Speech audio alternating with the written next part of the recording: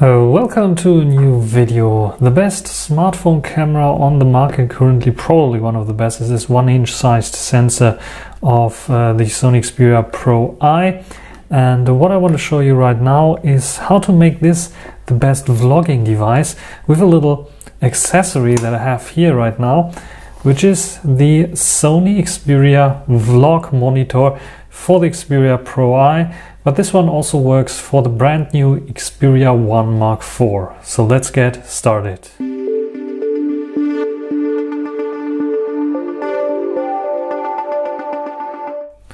So here is the box. Let's take a look around it. So we see what comes included, which is like the vlog monitor itself and a little bracket to attach this one to a tripod. For example, this tripod that I have here in the back. I already presented you this very good tripod with this flexible from GoPhoto, and yeah, I will try this out. Let's put out the stuff out of the box. I opened up the lips here already on two sides. Sony's like praising itself like for not having too much packaging material, but I think this one here comes with a little bit more still. It has a nice flap to get it out here, and then I think we can easily lift it up to open it. There we go, and there we have the different things here, different materials as well. So we have the vlog monitor and a cable, as you can see here on this little on this package. And yeah, let's open this up to see what's inside there. Lots of paper material, actually only paper material. I saw something else. There's the cable, and this little cable is a USB-C to C connector, as you can see here. So this connects to the USB-C port of the smartphone itself and the vlog monitor. And then underneath there, I think, is the vlog monitor, this little guy here, and packaged in this material here. And there we go. This is the little vlog monitor from Sony, as you can see here. It has some buttons on the side, turning it on and off, flip the view if you wanted to put it upside down, a brightness control. And we have an input here, which is definitely the USB-C here, that we will get the output from our smartphone. And we have USB-C power as well, because you can charge this, I think only this or even the smartphone with this as well. And which is pretty cool, we have a 3.5mm microphone jack. It's not a headphone jack, it's just a microphone with plug-in power, as you can see here, which is pretty awesome because you can then use, without any TRRS adapters, proper microphones for your camera, which is super awesome. We have a screw mount here, so it can also be mounted somewhere if you want to. So if I want to, I could mount it here on my tripod and have it as a control monitor or something like this. And we have a Sony branding logo there as well. And that's basically it. I think there's some magnets on the back.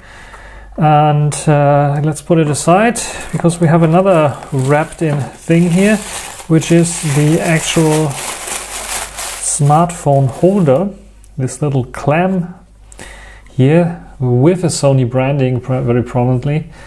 And it has like this bag where you can clamp on the monitor here with magnets it's holding, and it should, I think it should go, yes, like this. So in this little hole there, and or this dent, and then you have it like this. So let's take a look. Oops, it's a bit harder to get off at the clamp here. It's made out of metal, which is pretty cool. Has some softening here on the bottom as well as on the top and the back, of course. And yeah, what we have here is a cold shoe. I think it's a cold shoe, maybe it's even a hot shoe. It has some pins here. Anyway, it's a cold shoe. It's a cold shoe. Why should I have a hot shoe? It doesn't make sense. Anyway, we have a screw mount here as well, so you can mount it very easily. We have some screws in here, I think, for the clamp mechanism, as you can see here. It's an internal clamp mechanism, so if I open it up like this, I will not clamp in my fingers from the back, which happens on some cheaper ones. So it's a very solidly built thing. And what we want to do now is, of course, screw this in here. Then we will put the smartphone in here. Let me put it in. How do I put it in? I think I put it in like this. I have to check extremely carefully where to put it, because you can see that there are buttons here and there's the power button here, so I've put it here. And then you can see also on the back there's enough space now for the camera, and we can then put the monitor in here, clamp it on here, make sure it's not blocking the view somehow, so I can maybe move it a bit to the left. So we have now even the other lens. I think this is the telelens, this is the ultra wide angle, but if I want to use the telelens, I have it also not in the view. So, and the next thing that we do is just connect this here to the input, maybe the other way around, and yeah, this to the smartphone itself. I'm not sure if this will work like this. Let's see. There we go. It did something here, so let's see if I have to fire it on. So let's turn it on. So monitor is now on. I see that it's on now, so it's not an OLED apparently. And then, yeah, let's go to the camera app here, and it asks for Photography Pro. Okay, vlog monitor is connected, it says, and there we go. I can see myself with the vlog monitor. I have to get this a bit harder first. There we go. So what I can see is myself recording with the RX0 Mark II, that I will also do a video about it. And I can see the power that I have currently. And yeah, I can start recording with this right now if I want to. I don't have a recording button here. This is sadly not a recording button. So I have to press here on the top. I could have gotten the grip from Sony as well, but I really don't need it, because you can just press here for recording. And what will happen, you can see if I half press, it is showing that it's seeing my face. And this is now for photography only, so if you want to do a nice little selfie, you can do so. And it's no touch screen, so you cannot touch on it, but it shows you a nice little preview. And what is shown on the camera app itself is that the vlog monitor screen is now connected, and you cannot see anything here. So the only thing I can do is like press here, and then it will show me my selfie that I took, but the vlog monitor is off. So there's a bit of a limitation on how you can use it. And let's go back. Can I go into video mode? Yes, I'm in video mode now. I should see myself now. Yes, it says also here on the, I'm not sure if you can see it there, standby and a timer. And if I press record, it says record, and it's now recording, as you can see here. So this is working fine. It's bright enough, I would say. I could imagine it also working in daylight conditions. And now it's using the back microphone that's located here. But of course you can also plug in a microphone here directly if you want to use the mic. I think I will try this out. Maybe I go outside and try out the wireless microphone in some windier conditions to see how good this is recording. So, and this is now a test with the vlog monitor attached to my Xperia Pro I, and I can see myself in the monitor itself.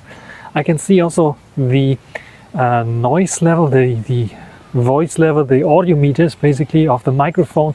I'm using the Sony microphone that I can for the first time use without any adapter, TRS Y adapter that I usually have to use when I want to plug it in directly into the 3.5mm headphone jack of the Xperia Pro I.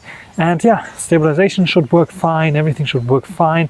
I showed you Photo Pro app in my unboxing. Now I'm using the Video Pro app that is yeah, just working fine as well. It's just asking for the first time, if you turn it on, if I allow the access of the video to the monitor itself, and if I say yes here, then it's working just fine. I can record myself and have a nice recording here. Yeah, I think this is a nice vlog monitor.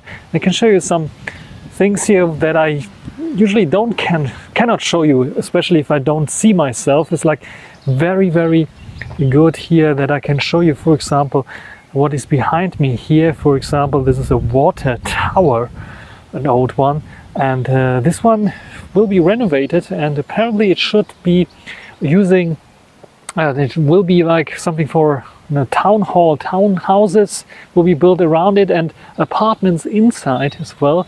But it will be used, I think, as a, yeah, I'm not sure if there will be apartments inside. Maybe you can read it here on the back sign there. So yeah, this is also pretty cool that I can show you this right now. Anyway, what I can see on the back monitor is, first of all, in bright daylight conditions, I can still see myself. Might be even a little bit better than the normal display. And also what I can see here is that where it's focusing on. So I can clearly see it's catching my right eye here right now. It's focusing on this eye. If I hold my hand in front of it, I can see it's closing up on my hand and focusing on this, and then it caught my eye again. So this is possible as well. So let me show you this setup here that I'm using. So now Inception recording, because I'm recording with Xperia Pro I, but also with the RX0 Mark II, to show you how it looks like when I'm filming. And this is how it looks like, as you can see, when I'm filming. So what I have there is the microphone on the top that you can see. That is a wireless microphone, and that is connected to the monitor on the side with the headphone jack. And there's also the input that goes to the smartphone for the vlogging monitor itself. I'm recording, you probably hear the audio now from the Xperia Pro I, because it is connected to the microphone that you can see there. So yeah, this is what you can expect and how it looks like. So what do you think about this vlog monitor and the option to have, like, is it the perfect vlogging camera? I think it is definitely on, yeah, one of the top vlogging cameras right now with this vlog monitor accessory, and the possibility to see yourself, to line up yourself. The almost 1-inch size that is used here for the video. So it's a 1-inch size sensor that is used here, but it is, or it's a type 1 size sensor, not using the full sensor size, but it's still very good. Also in comparison to the RX0 Mark II that I had here, that has a 1-inch size sensor, which is completely used. This one here has a better stabilization, so Sony nails it here with stabilization, I would say.